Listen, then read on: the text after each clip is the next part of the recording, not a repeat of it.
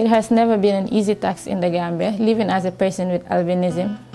We face a lot of challenges, most especially when it comes to our education aspect. Accessing quality education is very paramount as far as persons with disability are concerned, especially blind people are concerned or visual impairment is concerned. There's always difficulties with person of disability to access healthcare services in this country, because most of the facilities are not disabled user friendly, particularly those on wheelchair.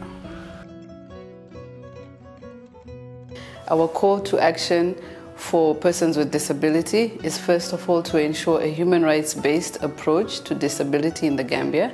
Secondly, to facilitate the participation and inclusion of persons with disabilities, especially those that are underrepresented, the women and the children, and to make sure also that that participation and inclusion extends not only to urban areas, but in the rural areas where we know that in the Gambia, the majority of the population is. You can see that there is no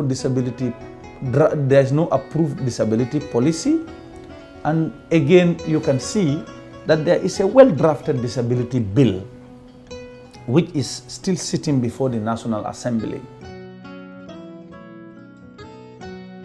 If the bill is passed, there will be an improvement. If the draft bill sitting before the Parliament is passed, it is going to mean a gigantic victory for persons with disabilities.